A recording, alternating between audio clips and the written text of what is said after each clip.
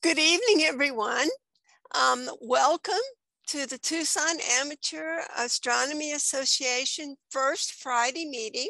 We meet the first Friday of every month for our general meeting, and we're glad to have all of you here tonight. We have people on Zoom who are members of TAAA, and then we have Facebook visitors with us, and we're delighted to have our Facebook people join us tonight. We hope that that you will continue to join us on the first Fridays, and that you'll take a look at our website and enjoy some of the great things that we have on our website. I'm May Smith. I'm the TAAA president. And tonight, helping me with technology, we have Jim Knoll and Terry Lappin. They will be operating the Zoom and the Facebook. So with Facebook people, we will ask you to type in your questions on anything that you have, and Jim or Terry will make sure that they get forwarded and that they get addressed. And for our members, we will ask you also to use the chat on Zoom and type in your questions to us on the through your Zoom account in the chat section. And on the chat section, on the Zoom features that you have at the bottom of your screen, you'll notice that you have a mute function, and we ask you that you mute during the speaker presentation and the speaker's answers to questions, so that we don't get a lot of extraneous noise. And also you have a stop video. And if you're going to be moving around a lot and it might be distracting to people or something, then we also ask you to turn off your video during that time. But we also welcome otherwise you're having your video on. So we are going to start with a presentation tonight that is a recorded presentation, and it's one that's gotten a lot of acclaim. And Terry Lappin is going to be managing that, and so she will make some comments about that and get that set up.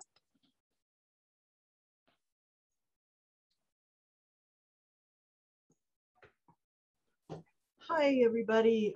Terry Lappin. I've been scheduling our meetings since like 1995. Sorry for the background noise.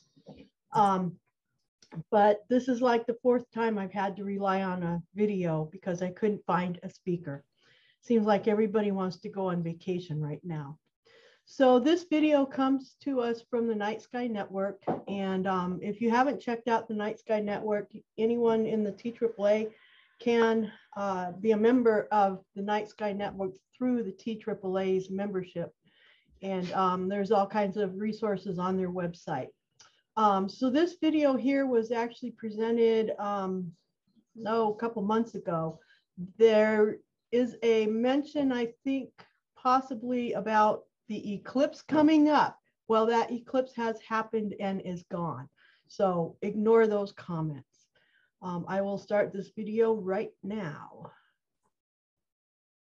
They actually had 15 minutes worth of technical difficulties, which I cut off at the beginning of this presentation. So I'm just going to start kind of in the middle here. Okay, here we go. Just keep track of your questions and let us know whether or not we answered them or not. So again, welcome to the May webinar of the NASA Night Sky Network. This month, we welcome Dr. Casey Honeyball to our webinar. Dr. Honeyball is a lunatic, a lunar scientist, research fellow in the NASA postdoctoral program at NASA's Goddard Space Flight Center. Her current research focuses on characterizing water on the moon and testing field portable instruments for use by astronauts during their EVAs on planetary services. Her PhD is in Earth and Planetary Science from the University of Hawaii, and She and her team announced the direct detection of water molecules on a sunlit portion of the moon using the airborne telescope SOFIA. Since then, she's made numerous media and outreach appearances to talk about lunar water, including joining us here. So please welcome Dr. Casey Hunfall. Hi, everybody. All right, let me get my screen sharing. Okay, let me know if this is not sharing for you guys. Looks good for me. All right, so hi, everybody. Thank you so much for allowing me to talk to you today. So as you said, my name is Casey Honeyball, and I'm a NASA postdoctoral fellow at NASA Goddard Space Flight Center in Greenbelt, Maryland.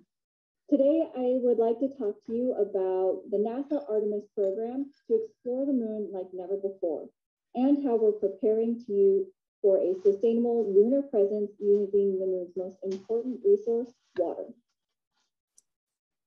So Artemis is the twin sister of Apollo and goddess of the moon in Greek mythology. Through the NASA Artemis program, NASA is preparing to land the first woman and the first person of color on the moon using innovative technology to explore the moon and the lunar surface more than ever before. We will work with academic, commercial, and international partners to establish sustainable presence on the lunar surface. And we will use what we learn on the moon to explore even farther and take the next giant leap of sending astronauts to Mars. To embark on the goals of Artemis. Everything okay? Looks great. We're good. We're good. Okay. So to embark on the goals of Artemis, we need a system to get our astronauts to the moon. They will launch on the world's most powerful rocket, the Space Launch System. They'll ride in the Orion capsule to the lunar outpost called the Gateway that will be in orbit around the moon. From the Gateway, astronauts will descend to the lunar surface via the recently selected SpaceX Human Landing System. Through this system, we will have access to all locations around the moon. America will be again a leader in space exploration. The Artemis program will advance us from mapping the moon to establishing a sustainable presence on the lunar surface. From studying the moon from samples and instruments to exploring the surface in person. And from learning about Mars to answering fundamental questions about the history of water on both the moon and on the Martian planet. So the Artemis mission is made up of two phases. Phase 1 is to achieve human landing on the surface of the moon, and phase 2 is to build a sustainable presence on the surface of the moon. So I'll focus on phase 1 here, and that's the current mission phase.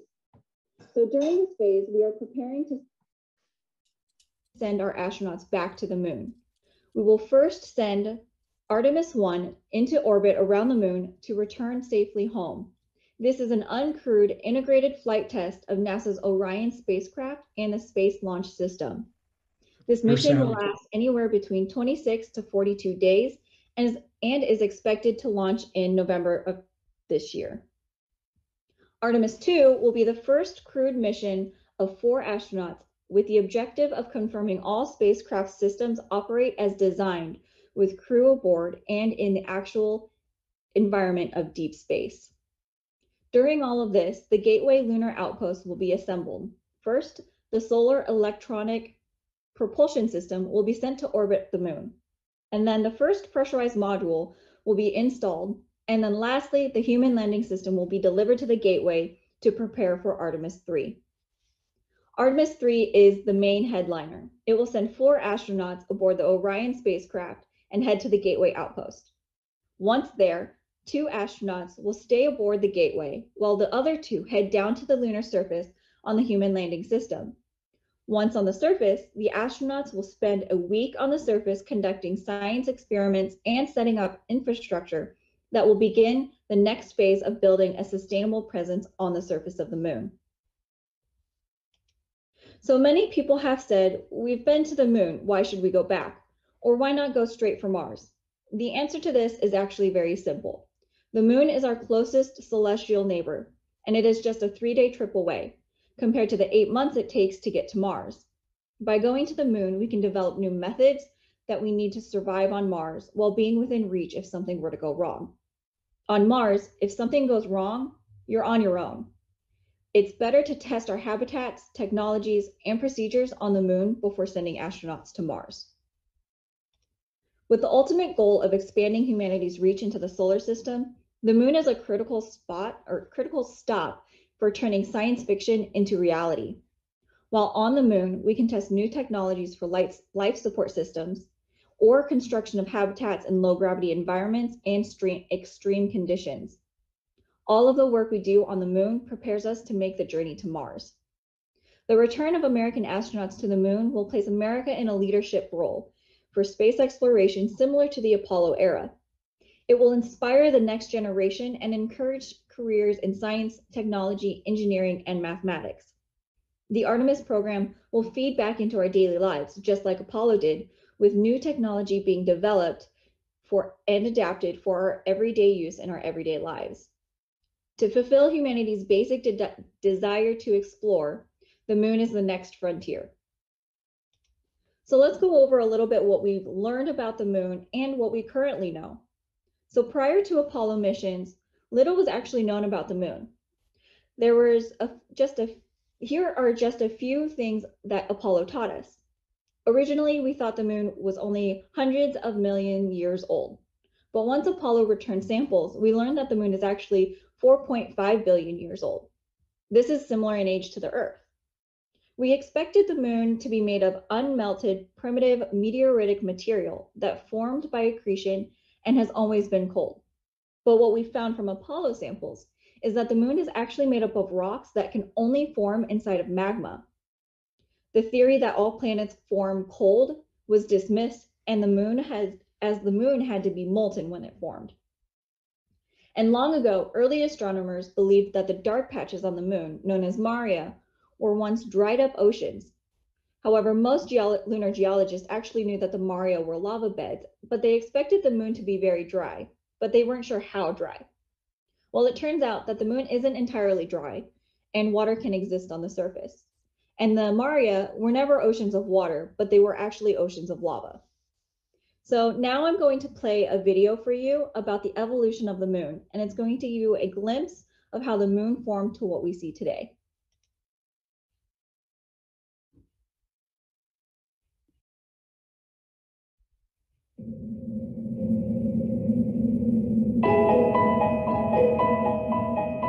From year to year, the moon never seems to change.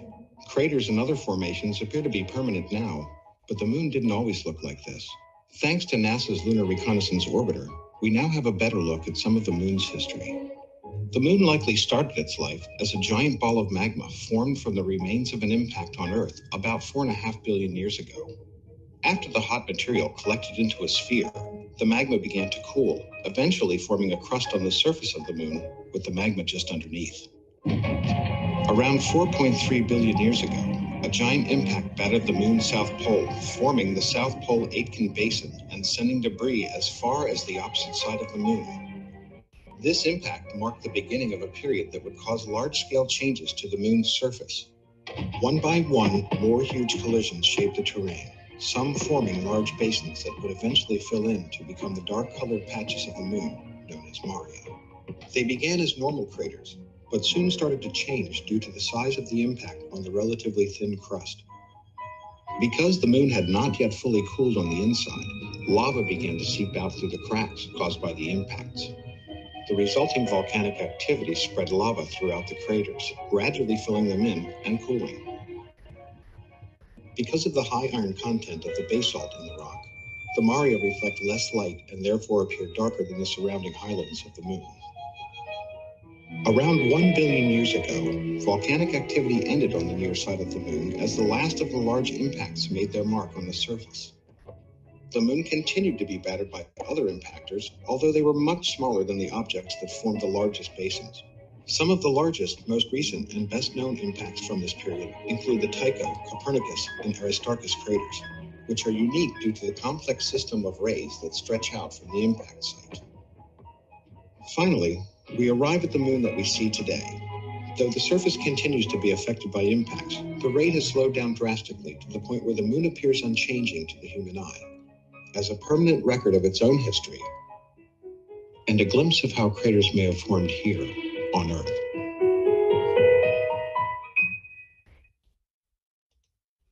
Okay, so let's continue this little tour of the moon.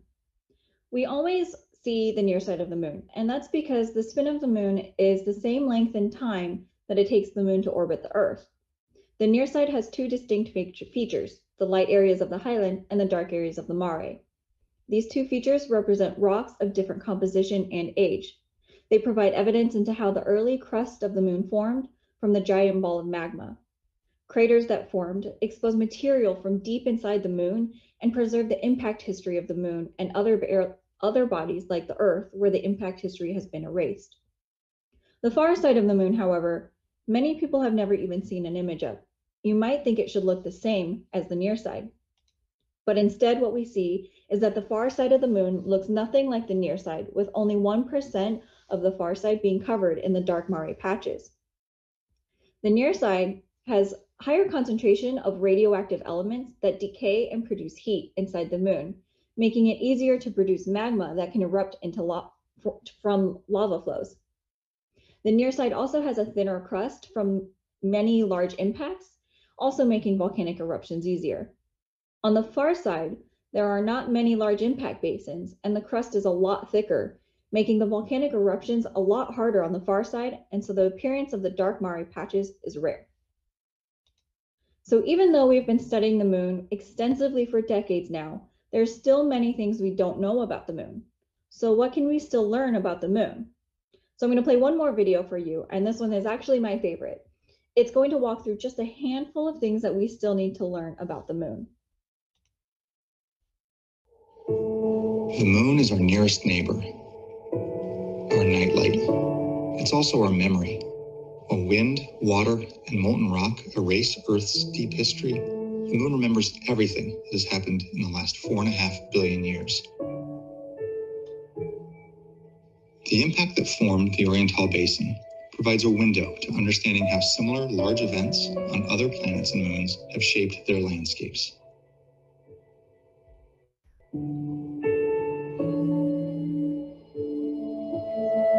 The discovery of water on the sunlit surface of Clavius crater not only unlocks new possibilities for future lunar exploration, but also our understanding of where the ingredients of life could exist in our vast universe.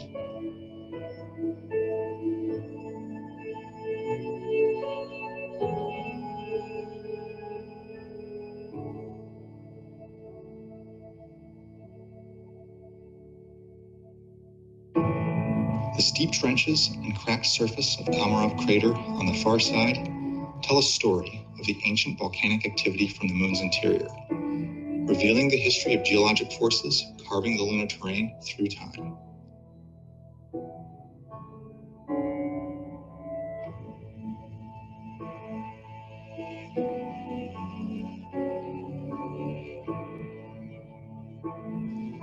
Traversing the landscape, we can see a beautiful tapestry of ridges, valleys, and mountains, best encapsulated by the view of Tycho crater. The summit of its central peak stands nearly 3 miles above the crater floor, a visual metaphor for the steep challenges but exciting rewards that await us on the moon and beyond.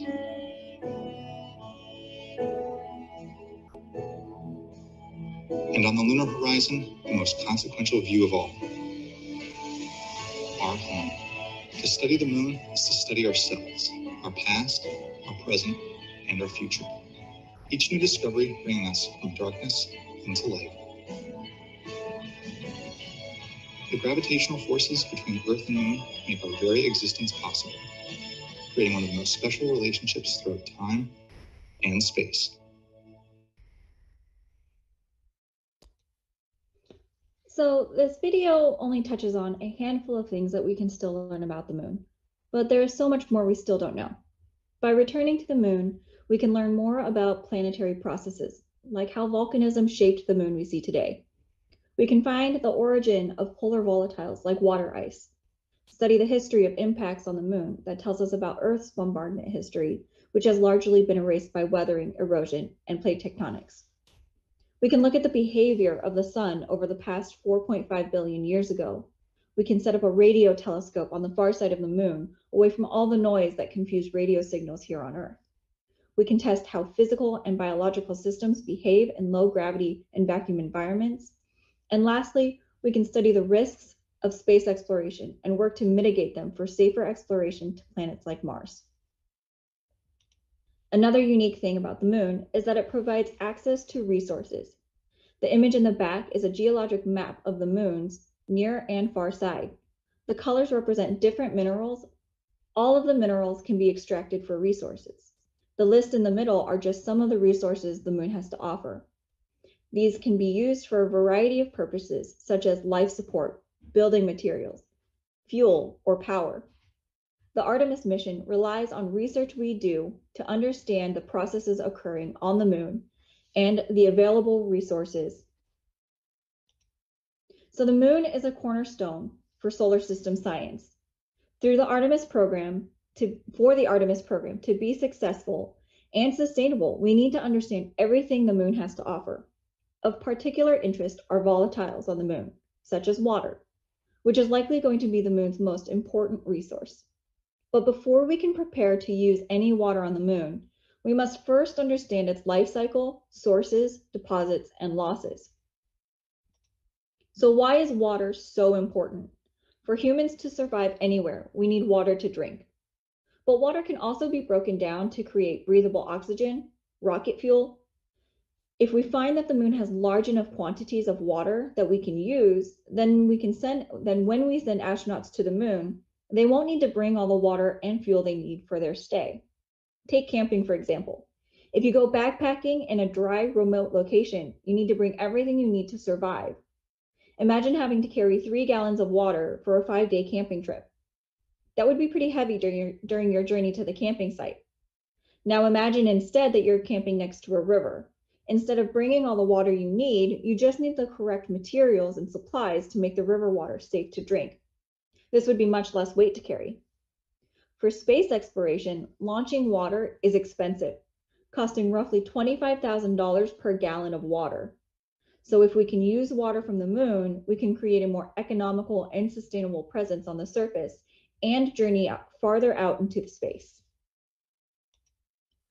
So, what do we know about water on the moon? Let's go back in time to 1952, 17 years before Apollo 11 would land on the moon. It was theorized that the poles of the moon, inside regions of permanent shadow, there would be water in the form of ice. This video here is zooming in on the south pole of the moon, showing where sunlight shines. If you pay close attention, you'll see some areas never receive any sunlight.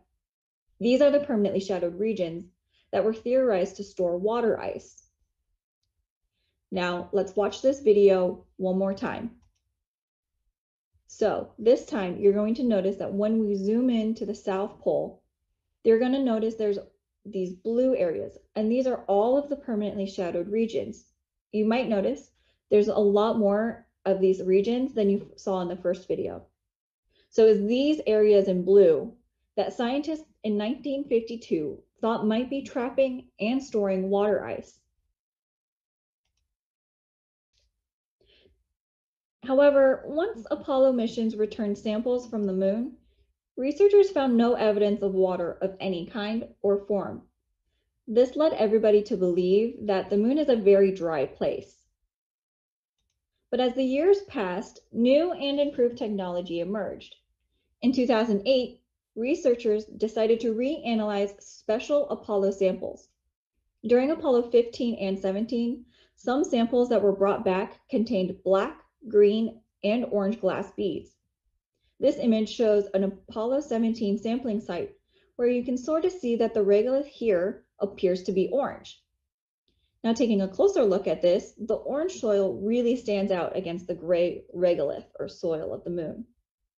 The glass beads that were found during Apollo 17 were orange and black. And these beads are special because they formed during a volcanic eruption on the moon.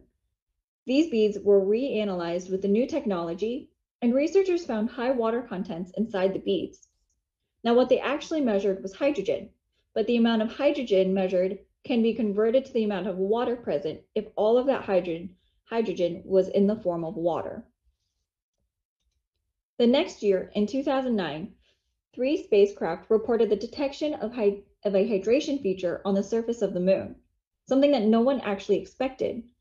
These images here were taken by the Deep Impact spacecraft that did a flyby of the moon. This last image here on the right shows how much hydration Deep Impact measured, with the reds and yellows representing high amounts of hydration.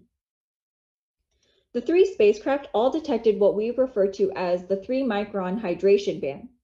3 microns is an infrared wavelength just beyond what our eyes can see. This plot on the left is showing an example of this 3-micron hydration band, similar to what the spacecraft would have observed. This band is created by molecules that have both a hydrogen and an oxygen atom present. This means that the 3-micron hydration band is attributed to the presence of either hydroxyl, which is OH, water, H2O, or both. So for example, if drain cleaner's active ingredient is hydroxyl, and if water and drain cleaner were on the moon, we couldn't distinguish between the two at 3 microns. In the same month that the 3-micron hydration band was reported, a man-made projectile struck a permanently shadowed region inside Cabeus crater located at the lunar South Pole. The goal of this L-Cross mission was to eject debris, dust, and vapor, which may contain highly volatile substances like hydrogen gas, ammonia, methane, and water. By observing the ejecta, L-Cross detected water vapor and water ice. This detection is the first evidence of water on the moon in permanently shadowed regions, like had been predicted in 1952. Following the L-Cross mission, water on the moon was mainly studied using data obtained from the Moon Mineralogy Mapper on board the Chandrayaan-1 spacecraft that collected global observations of the moon in the near-infrared, including that 3-micron hydration band. This map shows high hydration in blue, mainly at high lunar latitudes near the poles. Using the same data set, in 2018, MCube researchers were able to make a map of water ice at the lunar poles. This image is of the South Pole, and water ice is found at all of those locations in teal. All the water ice detected by MCube resides within these permanently shadowed regions. Now, up until last year, all evidence for the actual water molecule on the surface of the moon was in the form of water ice in these permanently shadowed regions. But outside these cold, dark places, water on the sunlit moon had never been detected. And scientists were still trying to figure out if this 3-micron hydration band was even partly due to water. So let's go over why there's such confusion about the 3-micron hydration band. The 3-micron signature of hydration is created when a hydrogen and an oxygen atom are bound together. The molecules containing hydrogen and oxygen stretch symmetrically and asymmetrically, like shown by these little molecules here. This motion of the molecule shows up as the 3-micron hydration band, like shown in this plot. The 3-micron signature for hydroxyl is similar to the 3-micron signature of water. Further complicating things is that hydroxyl binds to lunar material, allowing it to mimic water's signature almost exactly. As of right now, we don't know how to separate the two at 3 microns. So with the 3-micron band on the sunlit moon, it could be either hydroxyl or water. This is where part of my work on lunar water comes in. Previously, all the detections of water and hydration was done in the near infrared, where water and hydroxyl can be confused. This got me and my graduate advisor wondering why we're not looking for a different water-only signature to determine if water can survive outside of these permanently shadowed regions, but on the sunlit surface of the moon. So we developed a new method to look for water on the moon, simply by looking at a different part of the electromagnetic spectrum. So we shifted from 3 microns to 6 microns, which is a little bit further into the infrared. And at 6 microns, the water molecule has a unique signature due to the bending of 2 hydrogen atoms around an oxygen atom, like this little water molecule here is doing. Hydroxyl doesn't move like this, and so does not confuse the 6 micron signature of water. To search for water on the sunlit surface of the moon, at 6 microns, I use the Stratospheric Observatory for Infrared Astronomy, SOFIA. SOFIA is unique because it's a telescope on an airborne Boeing 747 flying at 45,000 feet. This is an illustration of what Sophia looks like while it's flying. You can see that there's a cutout in the side of the plane that opens up to reveal the telescope. So with Sophia, we looked at the Clavius, let me go back.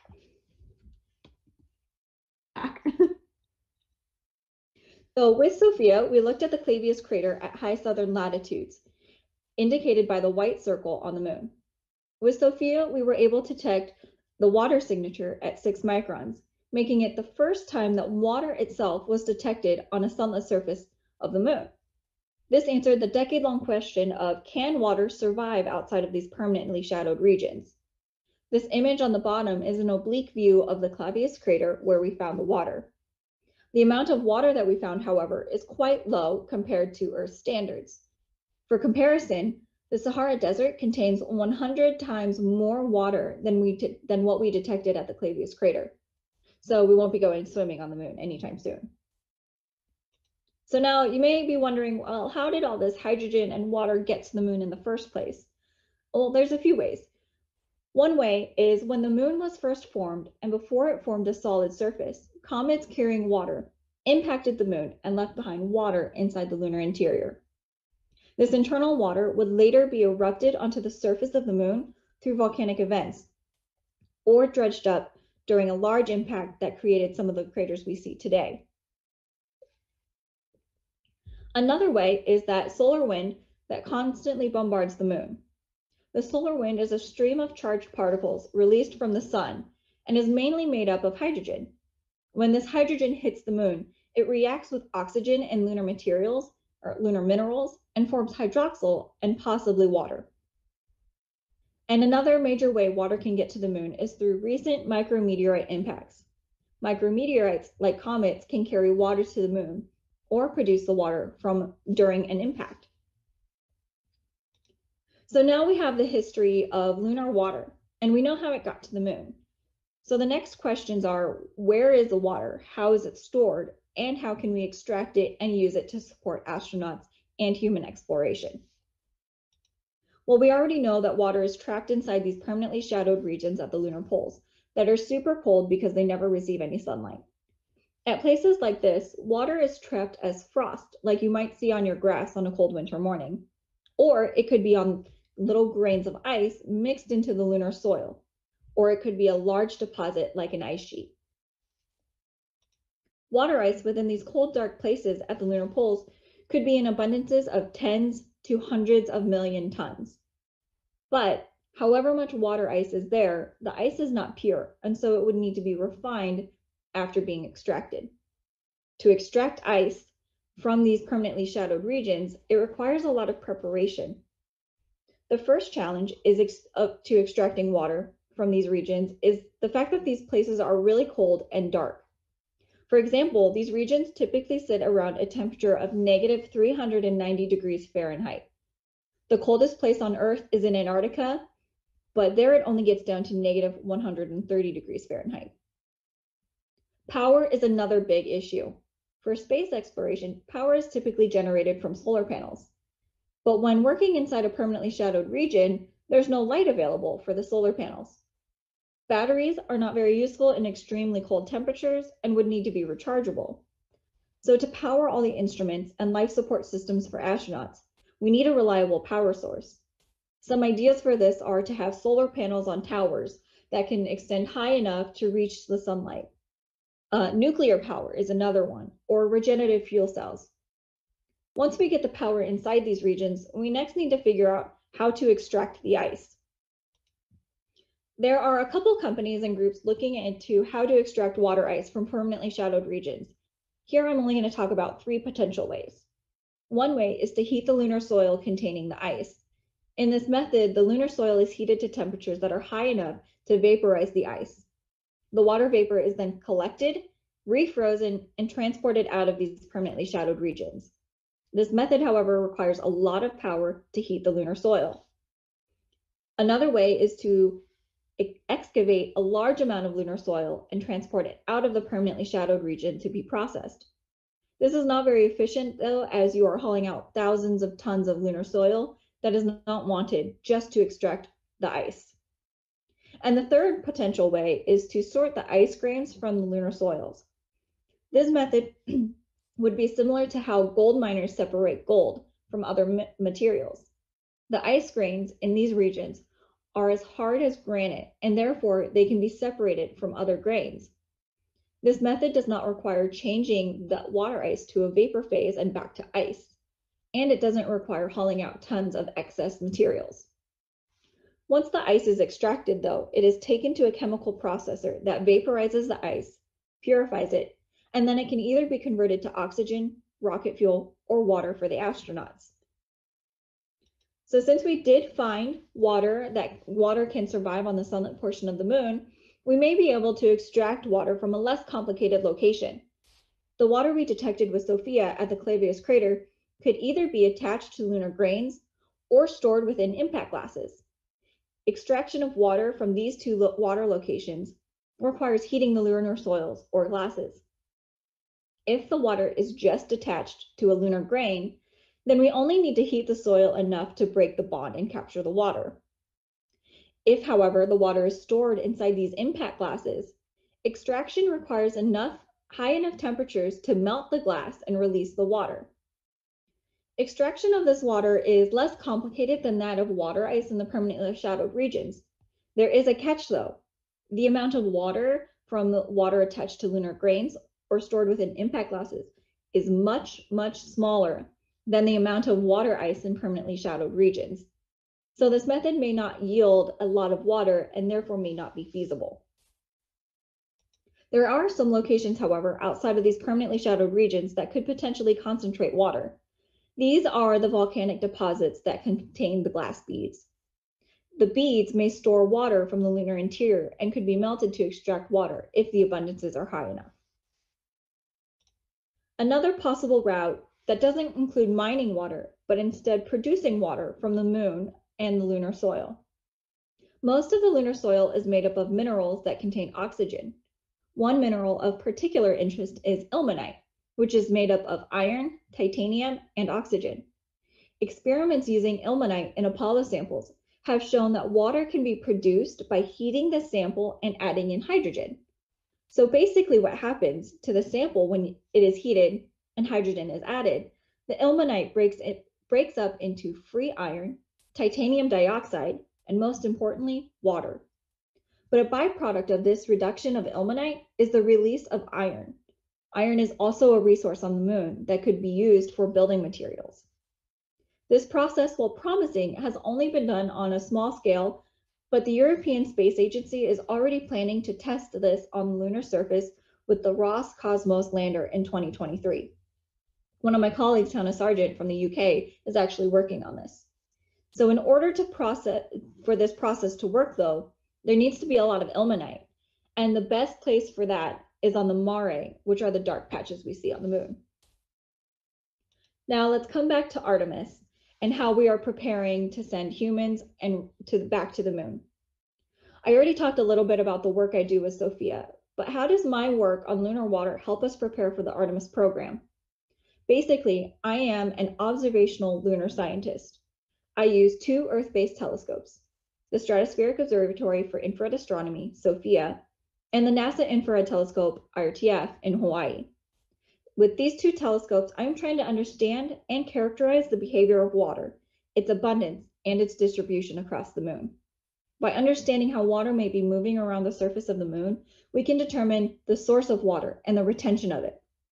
By looking at the distribution of water across the moon, we can estimate its abundances. We can look for places that could be concentrating water, that could be potential landing sites for Artemis in the future.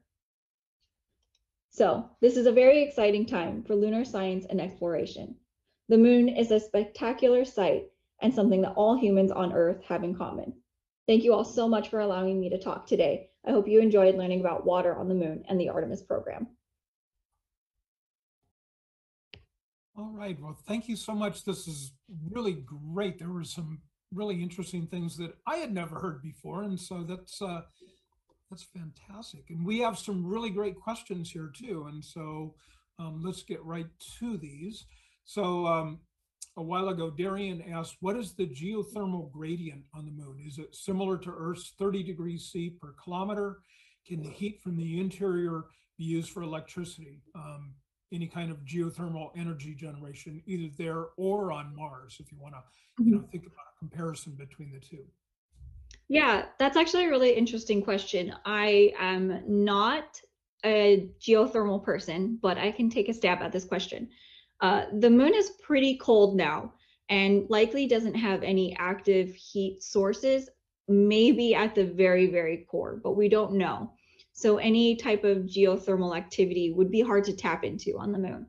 For Mars, that might be different. I don't study Mars very much, so I'm not really sure. But Mars is a lot colder than the Earth is. So I think that the geothermal activity would be a difficult thing.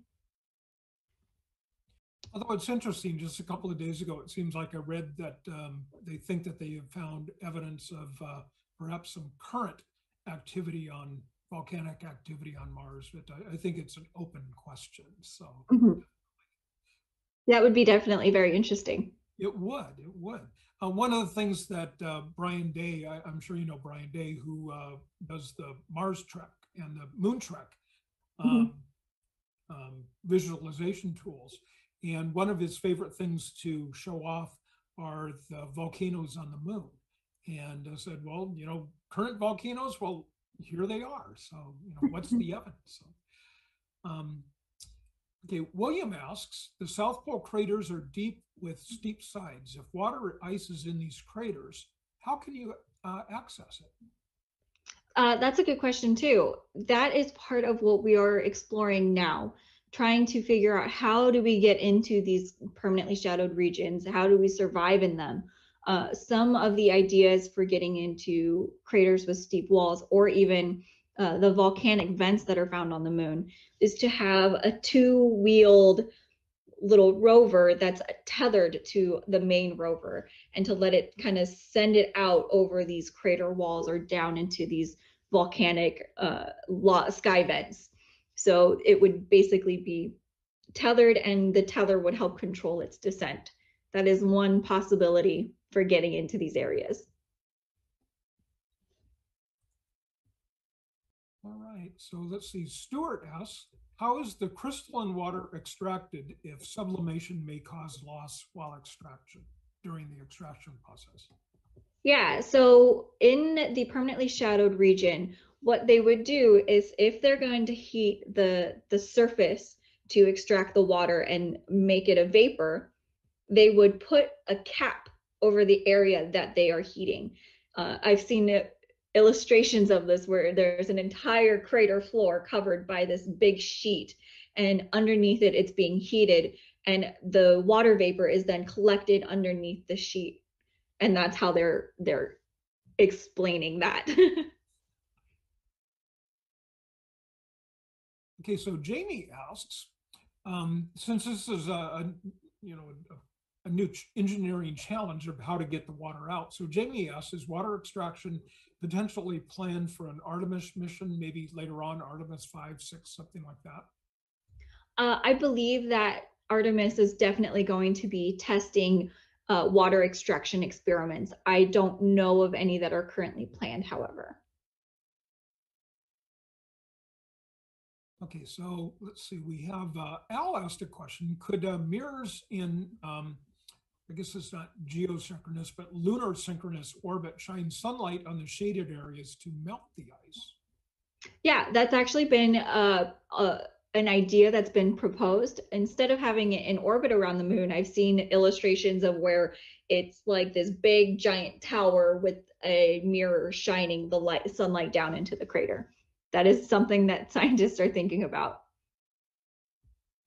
Well, if anything's crazy enough to think about, somebody's probably thought of it. So it'll be interesting to, probably the way that they'll end up doing it is going to be so innovative that no one is even thinking about it now.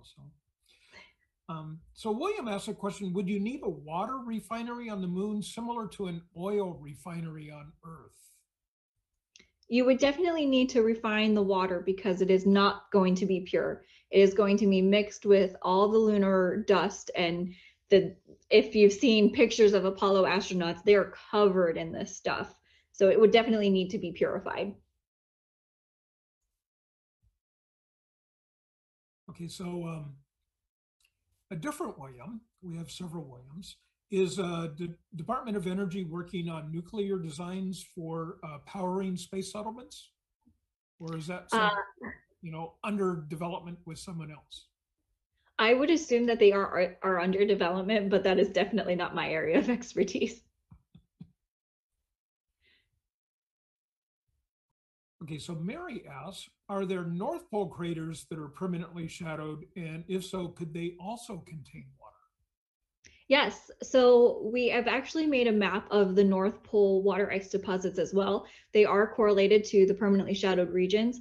However, the North Pole doesn't have as many large craters that are permanently shadowed, and the water ice deposits are a little bit more patchy at the north. So we are focusing on the south because they have higher chance of having these large water ice deposits than the north does.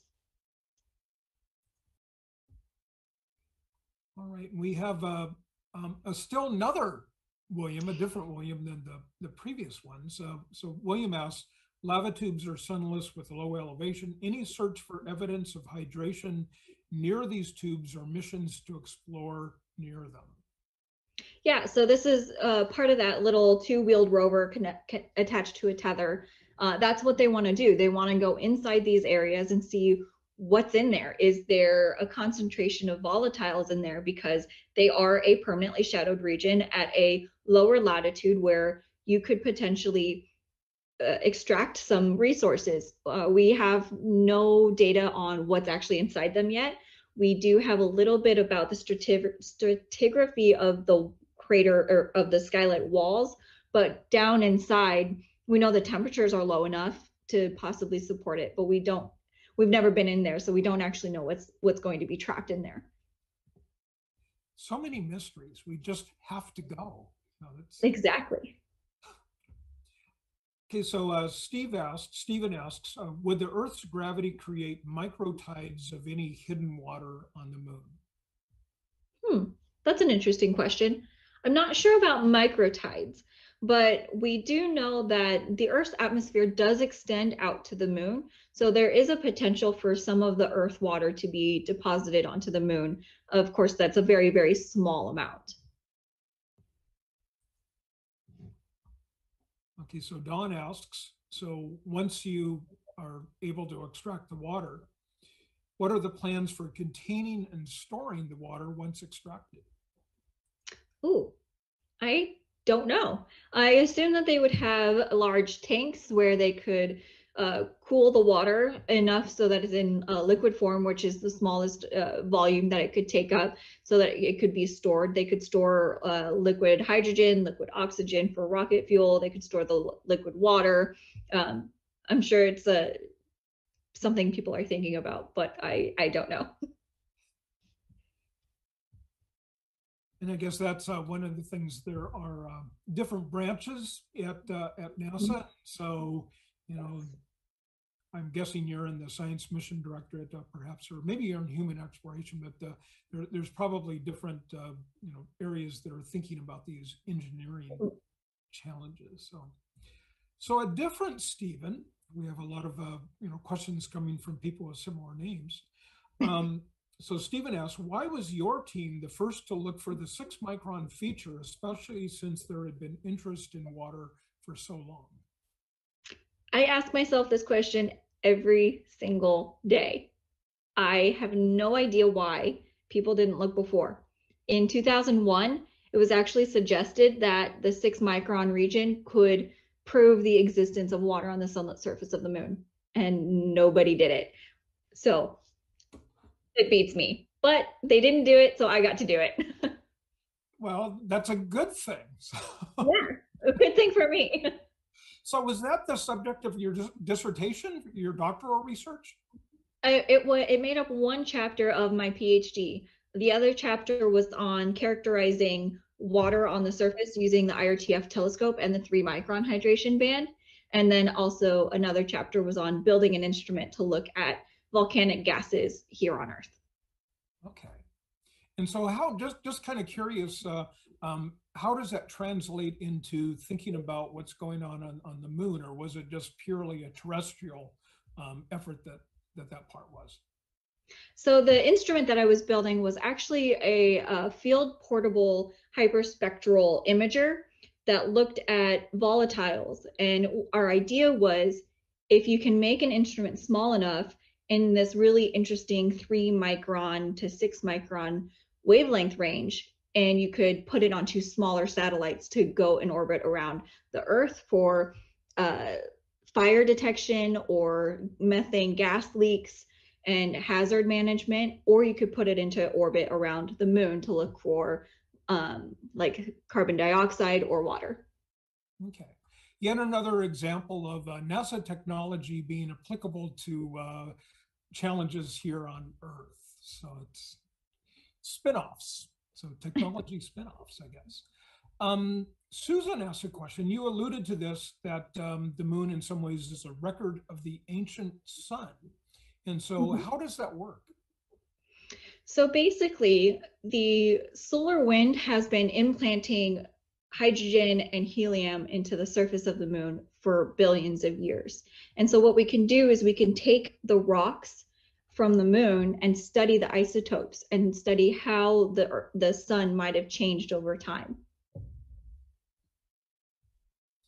And so you can do that remotely, or is that something that you actually have to do on site when people? Yeah, you definitely need the samples. You need to collect samples and take them back to your lab so that you can do all the analysis on the isotopes and different elements that are present. Okay. And also different layers too. Okay. So Stuart asks, has iron oxide been detected on the moon? So there's actually this theory that the moon is rusting. So there is the idea, or there has been observations of iron on the moon.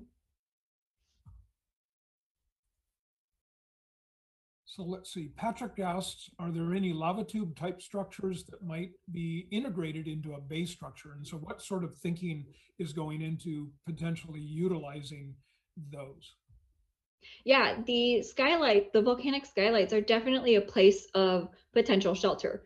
It's a natural formation that if it has a structural tube that is safe for us to enter and stay in, then it could be a natural shield from the harsh radiation environment of the moon and the sun.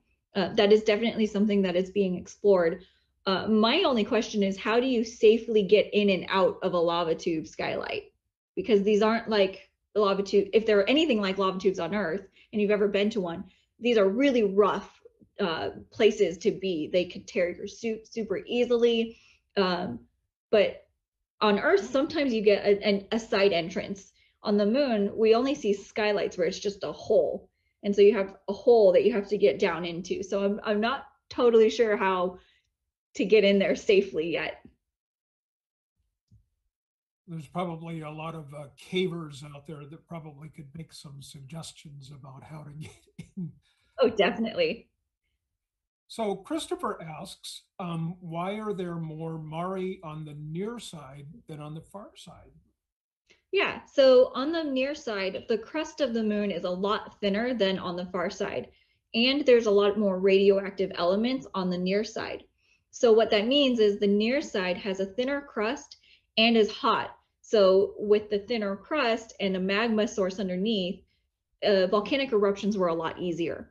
But on the far side of the moon, the crust was a lot thicker. So it was harder for the magma to seep through onto the surface on the far side. Which I guess that would, the question that I would have, what came first, the thin crust in the Maria, or is the Maria because of the thin crust, or is the crust thinner because of the Mari? And so, kind of a chicken or egg sort of question.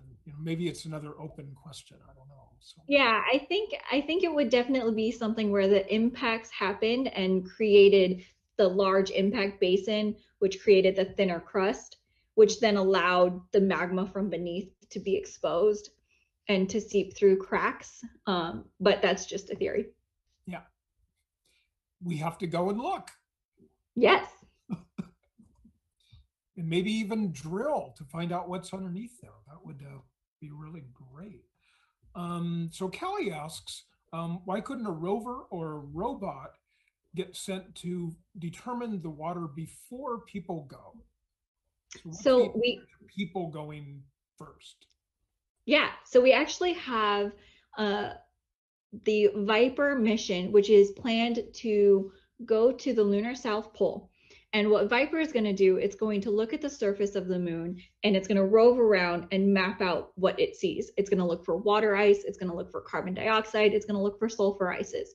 And then when it finds a spot that it thinks is potentially high in water deposits below the surface, it's going to drill down into the surface about 1 meter deep. And it's going to look at the different layers and see where the ice is and how much is present. So hopefully that'll be in, I believe, 2023. All right. Okay, we're going to go for the last question here. And so this is kind of a double question. So Mustafa asks, how many Artemis missions are planned?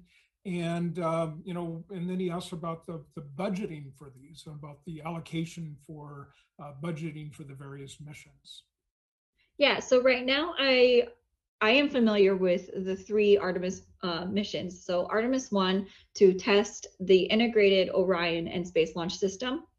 Artemis 2 will send astronauts to orbit the moon to fully test out all the systems with a human on board in the deep space environment. And then Artemis 3 is planned to send astronauts to the lunar orbit and then down to the surface of the moon. As for budgeting, you know, our budget varies with the fiscal year budget through the government. And so the current administration is supporting Artemis. And so hopefully we will continue to have a budget to push forward.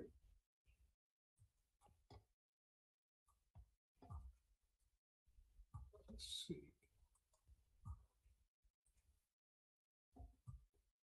All right, well, thank you so much, Casey. This is absolutely fantastic. We had a lot of really great questions and a lot of really great information. So exciting to be going back to the moon. And it's really exciting to think about what we're going to do there and hopefully make it a place where people can stay for long duration. So thank you so much for joining us, and thank you everyone for tuning in. So everyone, you better find this webinar along with many others on the Night Sky Network website in the Outreach Resources section. Each webinar's page also features additional resources and activities. We will post tonight's presentation on the Night Sky Network YouTube channel. It should be there now since we are streaming. Also, join us for our next webinar on Tuesday, June 22nd, also with a little bit of a water theme. It's called Supersonic Snowballs in Hell, the Science of Sun-Grazing Comets with Dr. Carl Badams. So that'll be a good one. If nothing else, the title is definitely one to draw you in. So keep looking up and we'll see you all next month. So good night, everyone. I apologize for not being able to answer your live questions. I did post a website, space.com, that had some information about the budget to answer Brad Schaefer's question. I didn't see any questions from Facebook. So May, you can carry on with the meeting now. All right. Well, thank you so much, Terry. That was really an interesting presentation, and we really appreciate your ferreting it out for us when we didn't have a speaker, but I think it's really kind of nice sometimes to have a different format and also to, you know, have a video that is so interesting. So, so thank you so much for doing this, and I hope other people, you know, enjoyed this as much as I did. Our next activity is David Levy has a poem for us. I think, David, if you're here, you can unmute. Yes, he's unmuted. Okay. Okay, can you hear it now? Yes, that's it. Great, thank you. I went to Radio Shack. I had to drive very fast to buy a microphone, and it seems to work. Anyway, I would like tonight to to tell you a little story. When I was at Acadia in Nova Scotia, I really fell in love with the writings of Henry David Thoreau. And in fact, I did an honors special thesis on him. And I was so enamored with Thoreau that I never really studied his close friend and fellow transcendentalist, Ralph Waldo Emerson, until years later, while reading a science fiction book by one of our favorite authors, Isaac Asimov, I found a quotation from Emerson, which is the basis of what I'm going to quote to you now. And he writes in his essay on nature, published in 1836, "To go into solitude, someone needs to retire as much from his chamber as from society. I am not solitary whilst I read and write, though nobody is with me. But if someone would be alone, let him look at the stars. The rays that come from those heavenly worlds will separate between him or her and what he touches. One might think the atmosphere was made transparent with this design to give us in the heavenly bodies the perpetual presence of the sublime. Seen in the streets of cities, how great they are." And this is the part that Isaac Asimov quoted, and I think is the heart of this passage. "If the stars should appear one night in 1,000 years, how would we believe and adore and preserve for many generations the remembrance of the city of God which had been shown? But every night come out these envoys of beauty, and like the universe, with their admonishing smile." Thank you, and back to you, May. Oh, great. What great thoughts, David. Thank you so much for that. We appreciate that. And now I'd like to thank our Facebook people for joining us tonight. We are going to have some further activities for members, but we're going to say goodbye to our people on Facebook. We hope, though, that you people who are on Facebook with us tonight, that you'll continue to join us on our First Friday meetings, that you'll look and use our website, and that also you'll notice that there is a membership option on our website should you want to permanently join us. So thank you for coming so much tonight. We appreciate that.